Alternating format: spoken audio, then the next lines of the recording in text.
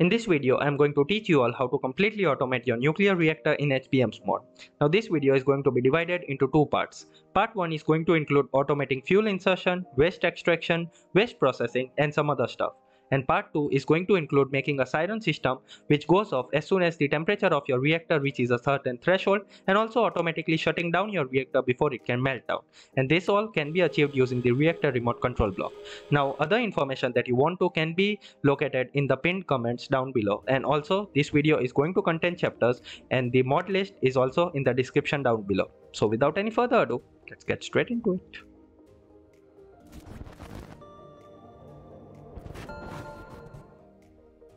Alright, so let's get started with the basics. This is the normal nuclear reactor, and as you might have noticed, it has 4 reactor access hatches on all 4 of its sides. The reactor access hatches are pretty useful, but what they can do is get nuclear fuel in the reactor and also get depleted nuclear waste out of the reactor. For that, we need to basically upgrade the reactor access hatches. And once they are upgraded, they can be made into the reactor fuel inserter and the reactor waste ejector. Now the fuel inserter is made using the following pattern: 4 pieces of concrete, 2 motors and 2 copper plates with a reactor access hatch. And the reactor waste ejector can be made using a similar pattern, but instead you replace the copper plates with the lead plates and you get the reactor waste ejector. Now the fuel inserter will get the fuel in and the waste ejector will get the fuel out of the reactor. So replace one of the access hatches with the fuel inserter and another one of the hatches with the waste ejector. Remember that they should be in the middle of the reactor like the access hatches. Now one more thing, you can't use them to access the reactor. You can only use the reactor access hatch in order to do that. So now let's set up the reactor, and yes, let's try to get our nuclear fuel, or in our case the uranium fuel, in the reactor using the access hatch. So if I try to connect it with the item duct from thermal expansion, you will see that the item duct doesn't actually connect to the inserter. Now that is because you need some sort of storage buffer in between. In my case, I am going to use the iron crate. So the fuel inserter can actually take fuel from this iron crate. So here I have placed a servo and whitelist the fuel that you want to basically insert in the reactor. In my case, it is going to be uranium fuel. So I am going to whitelist the uranium fuel in the servo, and then once you apply the redstone signal here to the servo, this crate will start inserting the fuel in the reactor. So there goes our fuel, and the reactor will have taken the fuel from the crate into itself. So there we go. So in this way you can automate the fuel supply in the reactor. Now let's start operating the reactor, and as you can see, we have already started producing some steam. In order to get the steam out, you can use the access hatches. It's not necessary to connect it to the top of the reactor. Yes, the access hatches can be used to get the steam out like this. And once you do that, the turbines will work just perfectly. So yeah, you can use the hatches in order to get water in or steam out, stuff like that. Now we are producing some depleted uranium fuel, and this is a waste that we can process in a centrifuge. And in order to get it out, we need the reactor waste ejector. But once again, we need to place a storage buffer in between. So as soon as I put a crate in here, you will see that the waste will automatically start depositing in this crate here. So once the waste is in the crate, we need to do a similar process like we did for the fuel insertion, which is basically connect this crate to the spent fuel pool drum in order to cool this waste down, as this waste is very hot right now.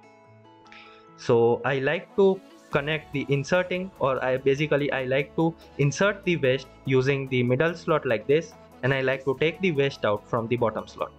So once you have connected it like this, just connect a servo, and in the servo once again whitelist it with hot uranium fuel, or basically the depleted uranium fuel. So whitelist it properly, otherwise this won't really work. And once you have done that, as soon as you set it to redstone signal basically ignored, it will start depositing the depleted uranium fuel in the spent fuel pool drum. Now in order to make this whole thing work, you need to submerge it in water. So that is what I'm gonna do real quick. And once this whole thing is submerged in water, the spent fuel pool drum will basically cool down the hot fuel. And we are just gonna wait until this process is done. So it's been some time and the hot uranium fuel has now cooled down into depleted uranium fuel, which is ready to be recycled in the centrifuge for getting some useful products out of it. In order to do that, we are going to connect the bottom of the spent fuel pool drum with the centrifuge, and yeah, I'm going to use some night vision potion so that you can clearly see what is going on down there. So once you use the item ducts on the bottom of the spent fuel pool drums, you will see that they are connected perfectly, and that means that the spent fuel pool drum is actually able to output from the bottom side, as most of the machines in HBM do. So once the connection is complete, just interconnect all of these ducts and then extend them to the centrifuge. It doesn't really matter how you connect them, but yeah, what matters is that you bring them up to the centrifuge like this.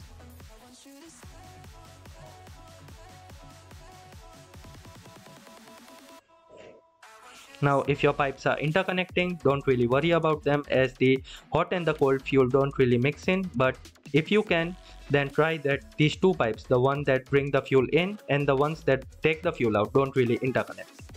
Now on the item duct that has the centrifuge on it, basically connect a retriever, and on the retriever set it, or basically whitelist it with the cold depleted uranium fuel, so that our centrifuge can basically pull in all the depleted fuel that is stored inside the spent fuel pool drums. So as soon as I turn off the redstone control, you will see that the centrifuge will start pulling in all the depleted uranium fuel that was stored inside the spent fuel pool drum. So as soon as the fuel cools down, the centrifuge is going to pull it to itself.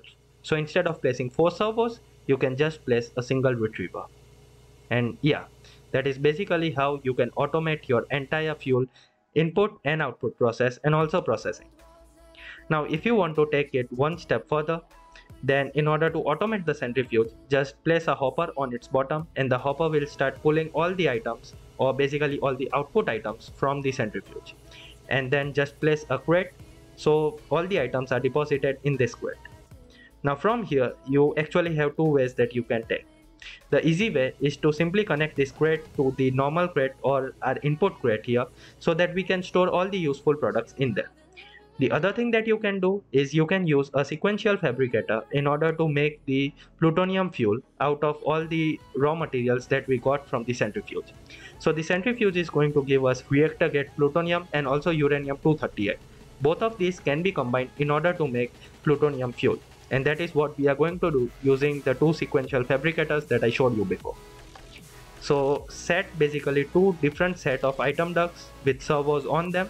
The first item duct is only going to extract reactor grade plutonium and uranium-238, and the other one, as you can see here, is going to extract technetium and also the tiny pile of nuclear fuel.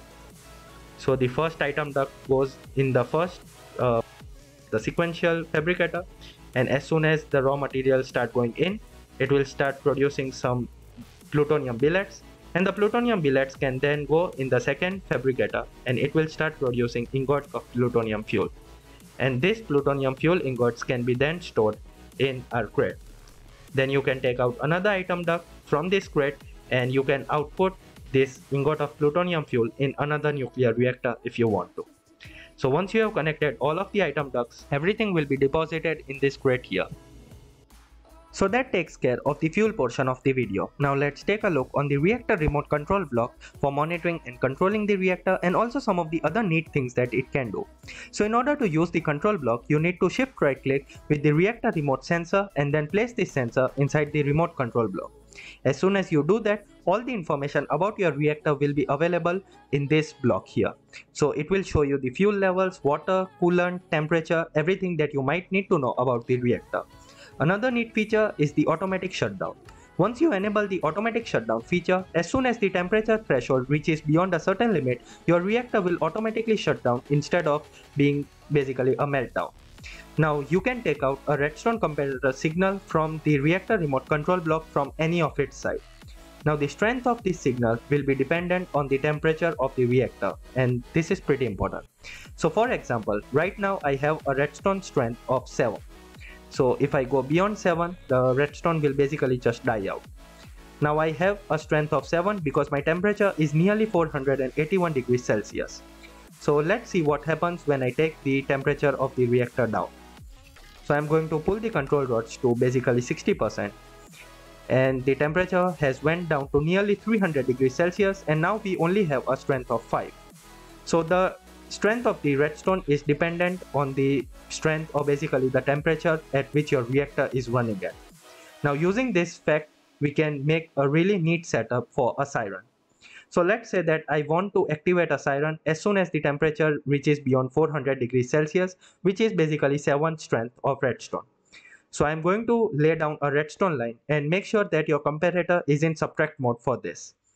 So once you have laid down the redstone line, and this line has a strength of 6 if I am correct, and yeah, so so it will have a strength of 6 when it reaches the comparator, and as the comparator is right now taking a signal of 6, 6 minus 6 is 0.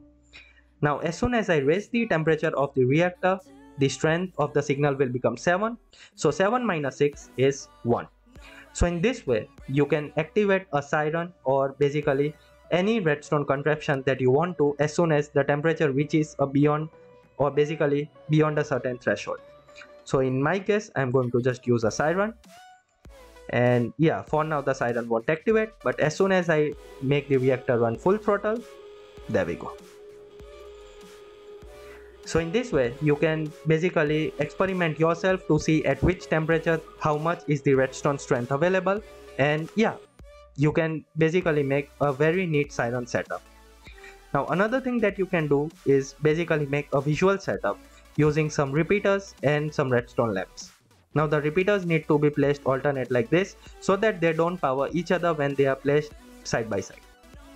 So right now I have a signal strength of 6 available, and as I raise the temperature, one more lamp will light up. So in a similar way, you won't really need to look at the control block or the reactor to see at what temperature your reactor is running at.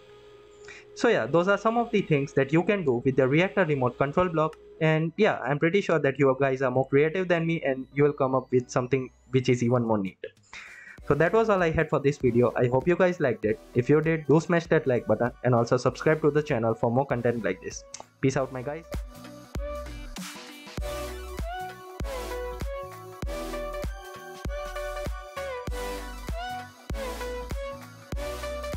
All my hope was fading.